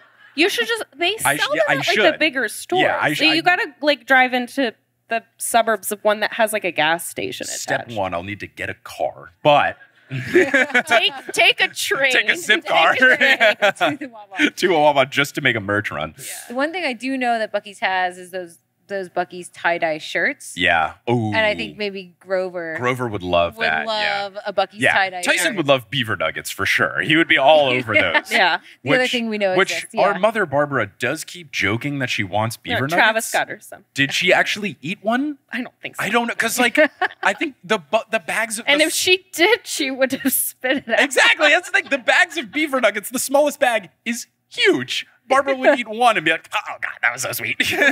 Like when we gave Aunt Judy a Fruit Loop, a singular Fruit Loop, and she spit it out. In her defense, Fruit Loops they're gross in America, but Fruit Loops abroad are fantastic. We had Fruit Loops in Australia, and they actually make them with like fruit juice because other countries are like, this is so unhealthy.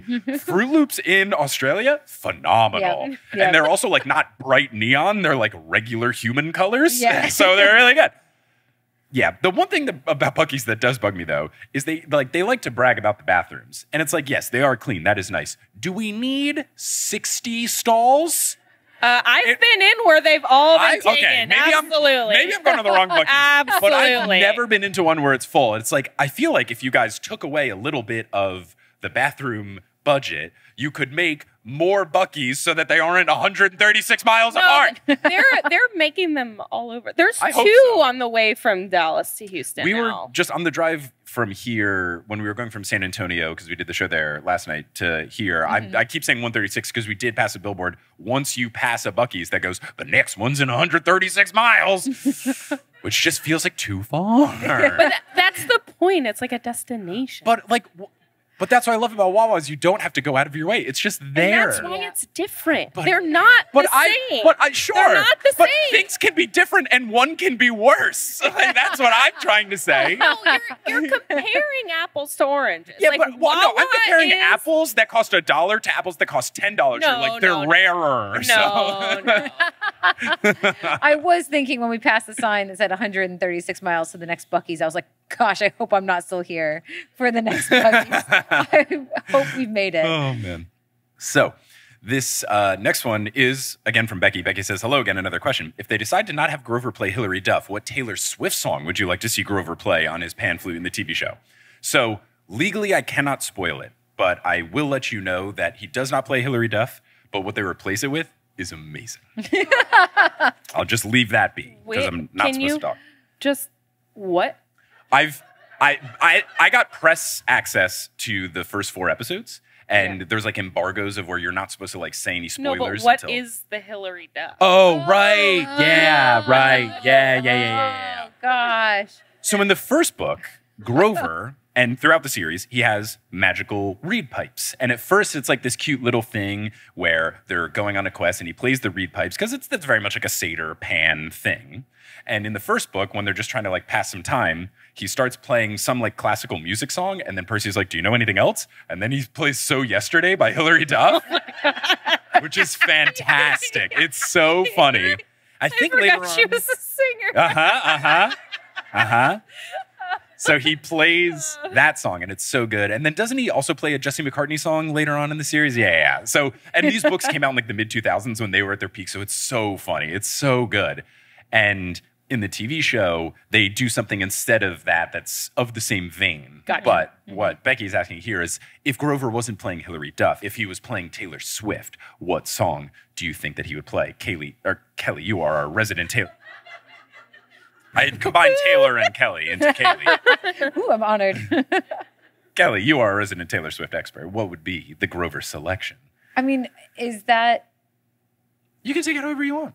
I guess I'm deciding how to take it. Is it the most popular song, or is it the song that gets stuck in your head the most? It's the only song, right? The only song. Does Hilary Duff have other songs? Oh, she's got many albums. Let the rain fall down. Oh, she has so much work. I'm coming clean. Hey now, in parentheses, hey now, this is what dreams are made of. She has a whole album. She's got a whole album where Self-titled. Haley sings half of the vocals. Yeah. She has an album that came out around the same time that she was in a non-Disney movie. Oh, and And there's she- also Why Not? Well, yeah, that was. Why not? Take us like crazy. There's so much Hilary Duff. Do a crazy dance. Yeah. Love the Duff. For Taylor, my vote would be Shake It Off. That's what I was going to say too. Yeah, that's what I was going to say. It feels like in the same vein of So Yesterday is like one of the most popular, if not the most popular. But then also when So Yesterday does get played, it's when they're trying to like take their mind off of the scariness of the quest. So Shake It Off kind of feels in the vein of leave your troubles behind. Our troubles were so yesterday. Let's take our troubles and shake them off. Sure. Yeah. That would be my selection. Okay, we'll do our final question here. It's fantastic. It's from Tabitha, Marissa, and Abby. It says, hi, Mike and Kelly and Meghan. This question is for all of you. If you were a mermaid, what would your tails and shells look like? And what water-based powers would you have? Feel free to use multiple colors, patterns, textures, and other details to describe. I think that's a perfect way to end the show. I really wish Aurora could answer this for me because she actually has all of this drawn out in her notebook that she showed me earlier today. I feel like I would go with, I want to make sure I don't just pick Ariel because what's Ariel? She's got green tails and green and purple. I would have red flowing hair and I just don't want to pick the same things and think I was being cool. No, so I would pick pink shells and then like a glittery navy blue tail because I've always enjoyed like the navy blue pink color combination. I wish more sports teams would do it. None will ever because they're cowards. But I don't know if you get shells. Yeah, you don't need shells. I don't need them, but I would still like to have them. They won't serve a purpose other than fashion, but sure. So I will do that. Do I need the Christmas sweater on top of the turtleneck in addition to the Santa Claus pants? No, but it looks good. I would go with pink shells. I would go with a blue bedazzled bottom. And I think I would go... maybe I would go with like a pinstripe with like alternating like navy and then maybe like a little bit lighter shimmerier, and then my vertical stripes would be nice and slimming for my fishtail bottom.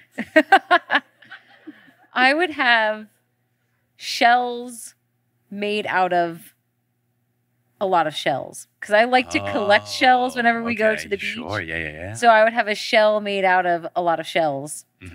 And I would have like a mood ring type of tail where it changes color based on my mood. Oh, it actually changes based on your mood and not just like the heat, like what real mood rings do. That's cool.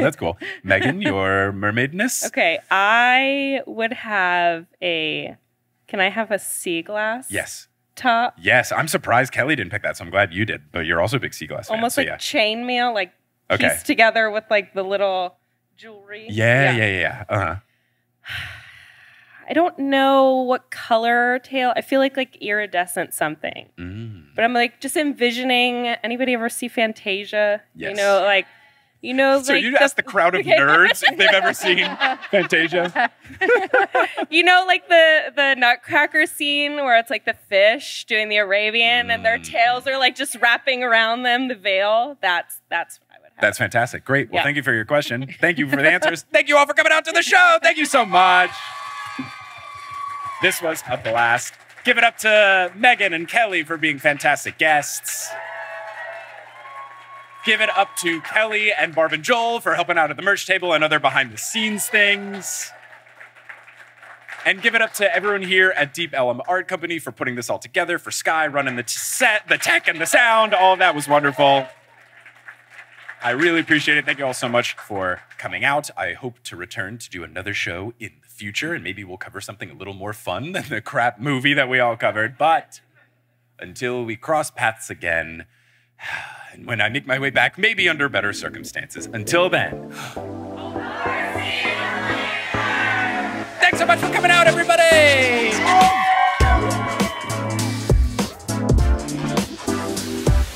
Hello! Thank you so much for listening to this episode of The Newest Olympian. This podcast is created, hosted, and produced by me, Mike Schubert. I also run the social media and the website. Our editor is Sherry Guo. The music is by Bettina Campamanes and Brandon Grugel, and the art is by Jessica E. Boyd. If you can't get enough of the show, you can find us on social media. We're at Newest Olympian on Twitter, Instagram, and Facebook, and we're on Reddit as well, reddit.com/r/The Newest Olympian. And if you really can't get enough of the show, you can check out the bonus content for the podcast at thenewestolympian.com/Patreon. There's a bunch of bonus content. You can get exclusive exclusive merchandise, lots of fun stuff there. And if you want other merchandise, you can go to our merch store, thenewestolympian.com/merch. I mentioned the Patreon, so let's give a shout out to our producer level patrons: Kelsey Gillespie, The Damn Steve Nuggets, Vicky Garcia, Ellie Hoskovchova, Veronica Bartova, Frida Vikstrom, Megan Moon, Craig McRoberts, Taylor Payne, Sabrina Balsiger, Boney Pony, Polly Burridge, Nikki Harris, Tatiana Schmidt, Sandra Rose, Josh Sayer, Josh Wilkie, Abby Ryan, Ashton Gabrielson, Marco Redhouse, Sam Reeby, Riley Kiddes, Mary Kelly, Mrs. O'Leary, Milo Kim, CC Reeds 23, Sandkopf, Julia Kendall, Ricky, John Drielsma, Rayla Matthews, Riley Draken, Luna Kadoon, Sky Mallory, Per Sasabeth, Aiden Parziani, Biggest Tyson Fan, Hunter Landstrom, Captain Jack Rackham, King Bastion, One Damn Distraction Coming Up, Ginger Spurs Boy, A Cup of Solace, Meg Roy, Lux, Neil, Olivia Krinicki, Mrs. O'Leary is Best Doggo, Bradimus Prime, Keepo Guy, McKenna Finley, Skylar Sisters, Demigod Nurse, Zachary Hamilton, Scott Sheldon, Sophie, Natanya Page, and M. Thayer Cohen, and Finlay McLeod. If you want to help out the show in a non-monetary way, just talk about the podcast,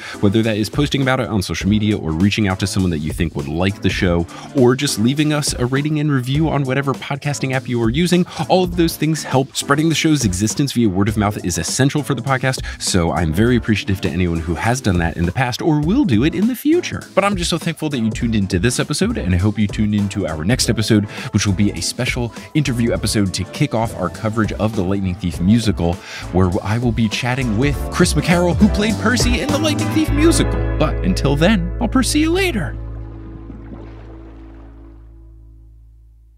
Hey everyone, how's it going? It's me, Asa Marmick. So here in the Shubio, I have a lot of different things on the walls, whether that's things people have given me at live shows or things that people have sent to the P.O. box. I have it decorated with a bunch of fun things from listeners, and it makes me really happy. And one thing that I have is a Polaroid picture of a dog that supported my Potterless podcast. And seeing this Polaroid picture, I was thinking of what I could do for the audio, and I was thinking I could shake it like a Polaroid picture to pay homage to Outcast. So here I am shaking a Polaroid picture like a Polaroid picture.